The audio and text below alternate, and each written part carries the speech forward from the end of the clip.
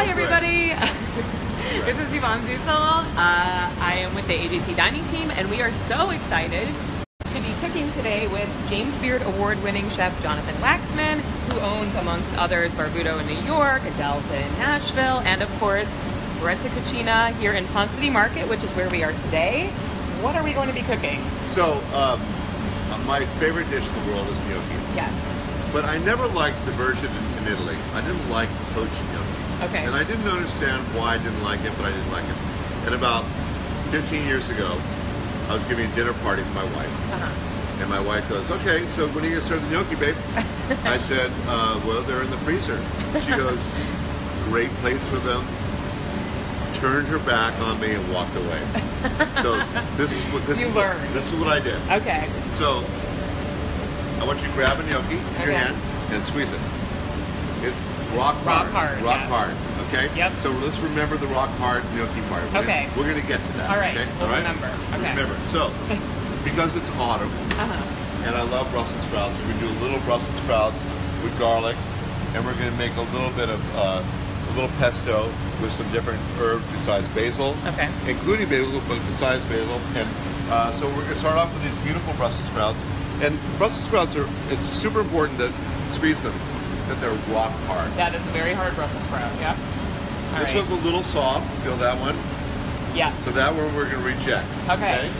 So, you just throw that out. So, what we're going to do is we're going to start off with these Brussels sprouts, and the drill is just to, we're going to cut them so they're just right, so they'll saute quickly. Okay.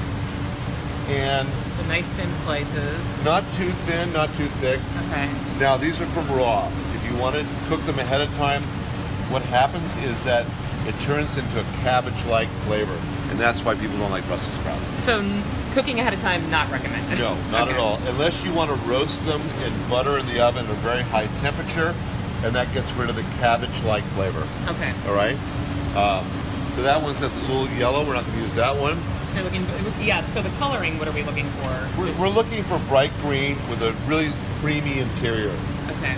And I'm squeezing each one as we go. And what we're going to do is we're going to quickly saute this. And we're going to do about 1 cup. Okay. And what happens with the Brussels sprouts is that they're going to reduce in size, because Brussels sprouts are basically 80%, 90% water. Right. Okay. So when you cook them, they're going to lose that moisture. And we're going to cook them with a little bit of garlic. And I'm going to go 1 clove, and I just crack the garlic open. Nice. And then at home, it's so easy to do it this way. And then cut off the little end piece. So cut off the ends after you take the skin off. Right, and then you look inside to see if there's any germ. That's the germ right there. That's the germ, all right. And that's where all the bad stuff happens. And then you put the garlic right at the corner of the board, and you smash it, and smash it again. Get out all that aggression too at the same time. Yeah, absolutely. And you see the little green part that came out? Yep. So we'll get rid of that. All right. And we're going to chop that up briefly. And then what we're going to do is we're going to take a little olive oil, and we're going to go over here to the saute pan. And we're going to add in about, it's like 2 teaspoons of olive oil. You don't want too much. Okay. And then we're going to turn it on high. At home, I would recommend doing a medium high. Okay. And don't leave it. And what I'm going to ask you to do is but if you want to, let's put the Brussels sprouts on a plate. Okay. Just scoop right in there. Just don't use a knife. Don't use a knife. All right. And here's why you don't use a knife, because you don't want to dull your knife. If you want to use your knife, you use the top of the knife. Okay. Okay, does that make sense? It totally makes sense. All right. And it's, so and you don't want to make a mess like I'm doing, so I always use my hands and try to get everything. And we're going to just throw this in the pan. And is there anything that you're looking for in terms of the olive oil? Like, is there anything special that you want? Nothing special. Okay. This is the easy part of life. Okay. And, just any olive oil. All right. Obviously, right at the beginning, you want to add some salt. And it's about 1/4 teaspoon. Okay. Not too much, all right? And we'll do the ingredients as we go along, so I want everybody to understand exactly what we're doing here. Right. Okay. And we will have the recipe up on abc.com and then later on. This is freshly cracked pepper. Okay. And we're not going to add the garlic yet. Okay. And we're really going to cook it for about a minute or a minute and a half. Okay. That's all we have to do. Okay. That's it. Okay. Quick. It's quick. And just to remind everybody watching, if you're just tuning in, we are here with Chef Jonathan Waxman. We are making Brussels sprout gnocchi at Brezza Cucina. If you have any questions, type them in the comments. We'll get them answered. So if you see what's happening is that the Brussels sprouts are kind of popping up. Yep. That's saute. Okay. Saute, the word saute means to jump. Oh, really? There you go. Okay. And so the Brussels sprouts are literally jumping in the pan, and they're done. That's it. All right. That was quick. That was quick. Yeah. That's it. Now we're going to add the garlic.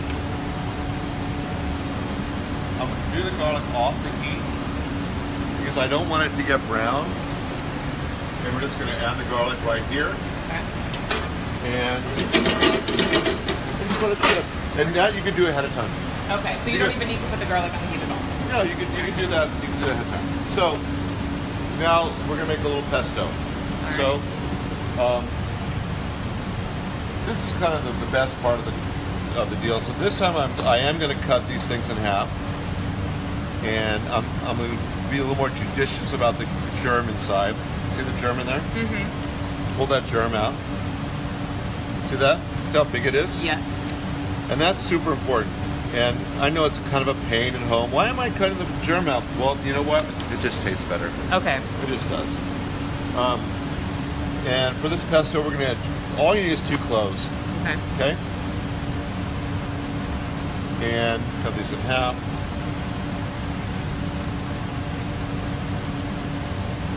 Pop the germ out. That is it. Everyone's different. See how big that germ is? Yeah, I was going to say, that one's so small. That one's Look at that. so much larger. Yeah, it's huge, right? Yep. Kind of crazy, right? Yeah. So every garlic is different. So 2 cloves of garlic. And then we're going to take them and we're going to slice them very quickly. Okay.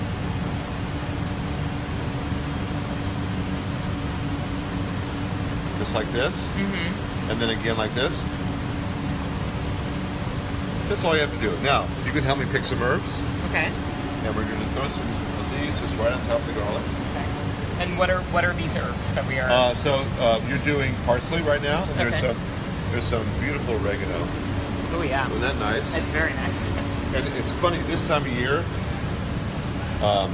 oregano is beautiful. And I want to add some more basil. Okay? Okay. That's enough. And let's put some chives in there too. All right. For good Okay? measure. So, we need some pine nuts. Okay. We're going to add some pine nuts right on top. Now, you could do this in a machine, but it takes all the fun out of it. Yeah, this is so much more fun. So much fun, right? And then we're going to add a little salt, a little pepper. And it's so pretty too. And it's pretty, and this is the fun part. A little tiny bit of olive oil, not too much. Everybody puts too much olive oil in pesto. And be judicious with the olive oil. yeah. Well, you just sort of, you don't need that much. And then you gently chop it, and watch how I'm chopping. I'm not going up and down. I'm chopping through. And you want to try this in a sec? I'll get it started for you. Sure. Now watch how my fingers are on top of the knife, and I'm slicing through. Mm-hmm. Okay. Rather than up and down. All right. I'll get this released, and this shouldn't take very long. You're making it look easier than I think it actually is. Okay, so why don't you try? All right. There you go. Now, I'm going to sit on this side of you. Okay. And I'm going to push. I'm going to relax your left hand. Just relax. Okay. Lay it on top, just like this. Fingers up in the air. Fingers right on top of the blade, like that. Yeah. Put your fingers together. Hold it. Relax. Okay. And don't move. Oh yeah. Go through. See where we're going. Don't lift your knife off the board. Okay. Oh yeah. Okay. How's that feel? It feels much better, right? Now I'm pretty much an expert now. Yeah. And that's the way that packs it home. All right. And then watch this. So at this point, we're almost at pesto. Yeah, look at that. We're almost. It didn't take very long. No, it really and didn't. now I'm going to kind of. And this is really the way things were done in the old days. And yeah, before food processors. Before and all food that stuff, processors. you didn't have a choice. And you can pour a little bit of olive oil on top for me, just a Sure. tiny bit as I go, right on top of the knife. A little bit more. Second. Keep going. So I tell you to stop. Stop. Okay. Beautiful. And you want just, isn't that nice? Yeah, it smells so good. It too. smells great, right? Yeah. And that's all you need. So we're going to put that into a little bowl. Okay. Yeah, that really is like honest to goodness pesto, and that didn't take more than It's 5 minutes. It takes 2 minutes. to Yeah, do. I was gonna say it's Okay, very so we've got our pesto with our pine nuts. We have some cheese, we have some chives, and we have our Brussels sprouts. So now here comes the fun part. okay. Are you ready? There's lots of fun parts. So, remember my wife said, "Where's the gnocchi, babe?" Yes. That's So what started this put whole thing. put some olive oil in there. All right. A little bit more. That's good. Now, why don't you put some butter in too? All right, go for it. Just like a pat of butter. And you want it just to start turning golden. You want to grab the gnocchi out? Turn the other one right there. No, this one here. Make sure they're still hard. They are still indeed hard. Yes. Okay, great. You ready? Yes. So when the butter starts changing color, we're going to add it. Okay? Okay. So let's wait. All right. Done. All right.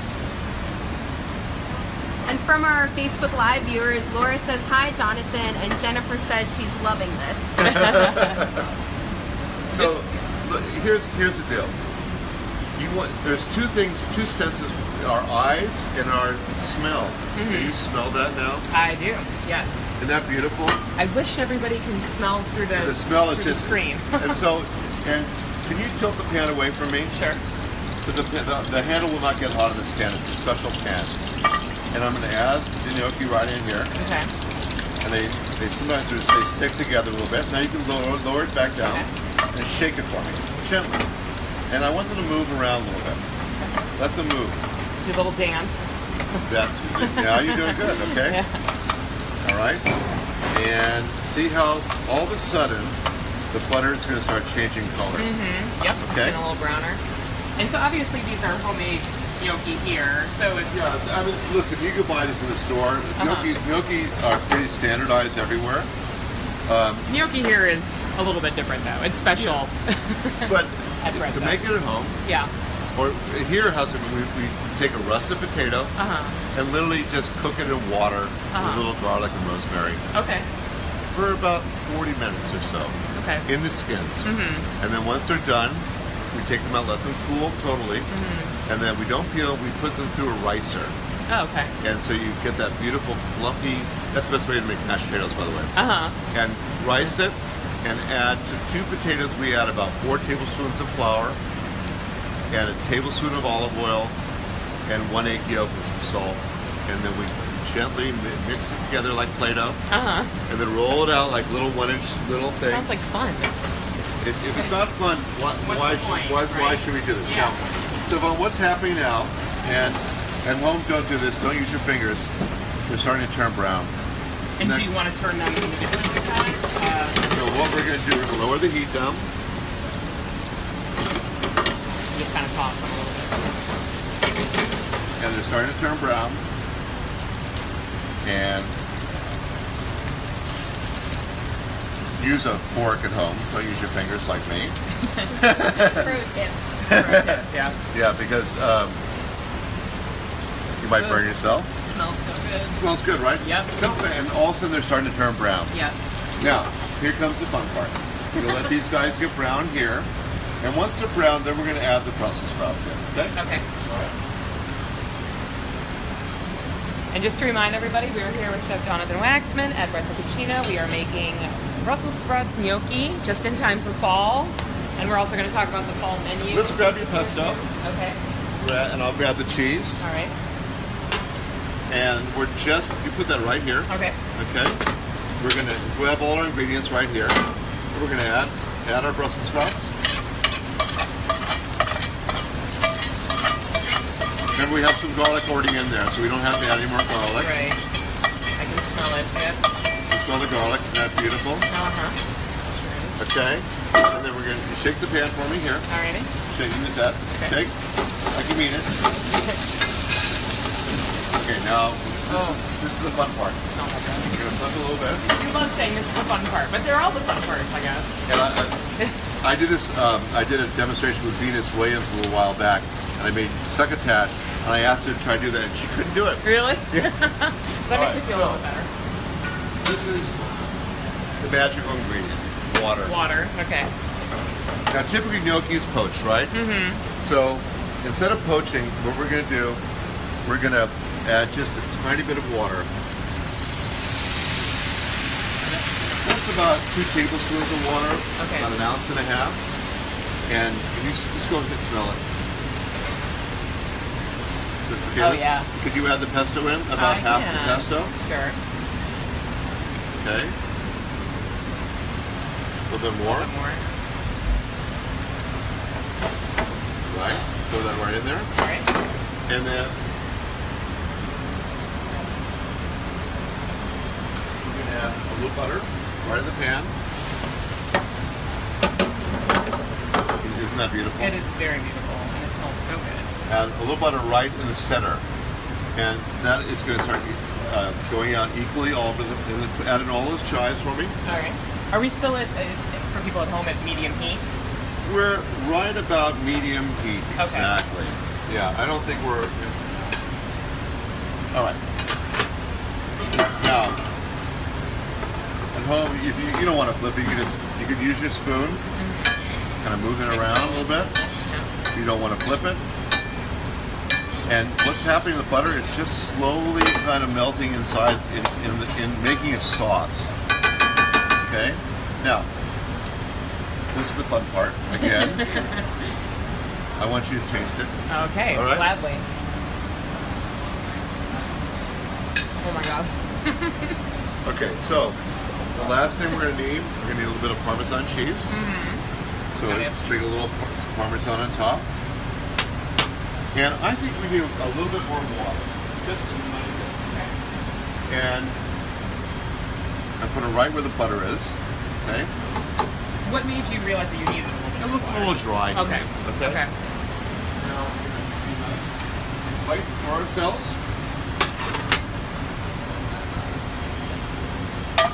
And turn the heat up just slightly. Got a little too low here. You want it to be bubbling the whole time. Okay. That's a little better. And once the butter is evaporated entirely into the sauce,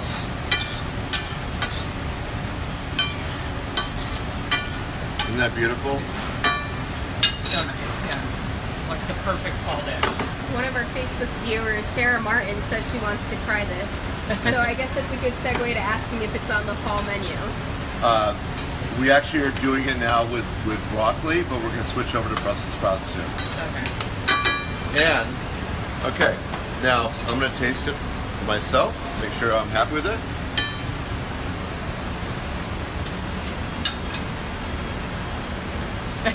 Not too bad, not too shabby. You want the crunch of the Brussels sprouts. You don't want it, because you want to keep all the intrinsic nutrients and action, but you also want a little crunch. Which plays nicely with the gnocchi. So here we go. And then we're just going to plate it up for ourselves.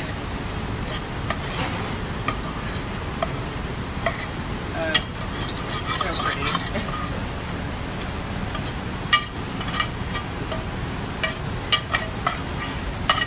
Get all this good stuff out of the pan.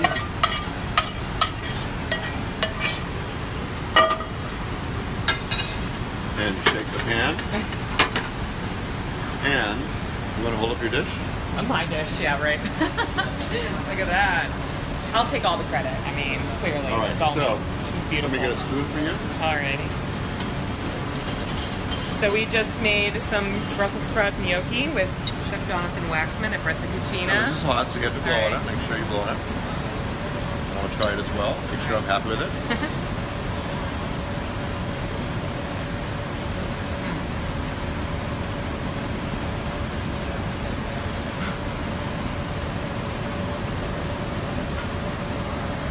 I'm happy with that. It's so easy, right? I mean, you make it seem like it's so easy. It is easy. It's delicious. But they're like so little pillows. They really are. They're like little pillows. Oh my gosh. So what happens when you saute them from frozen? The moisture, the frozen moisture is inside. It tries to get out.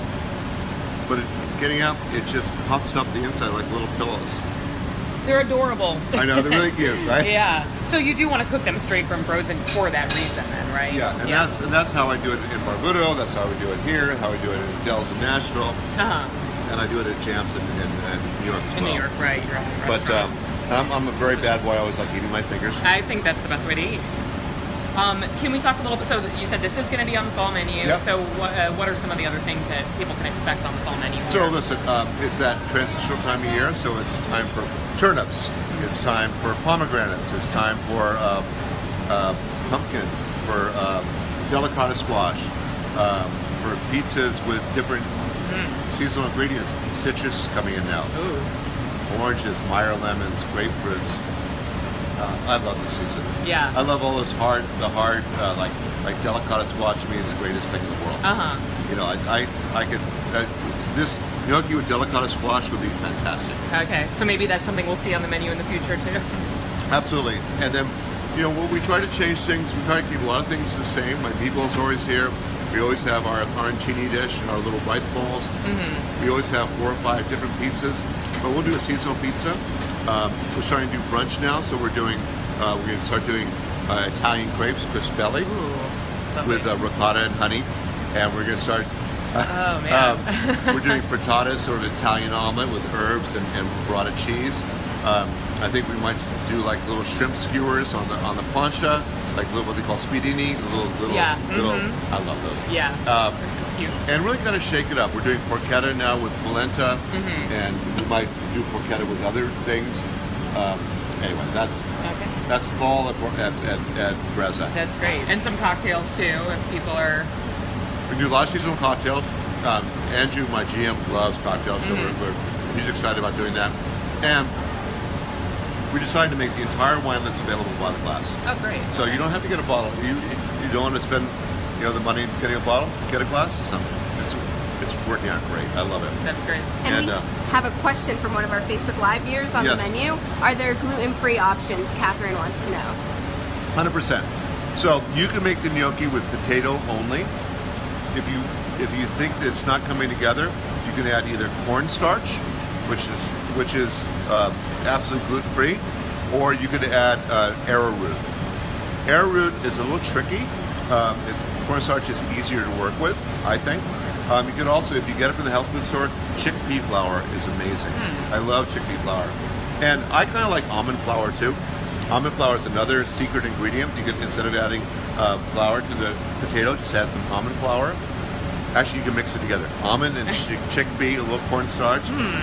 Amazing. Right? Really? And if you want to keep it vegan, you don't have to add the egg, and you don't have to use butter.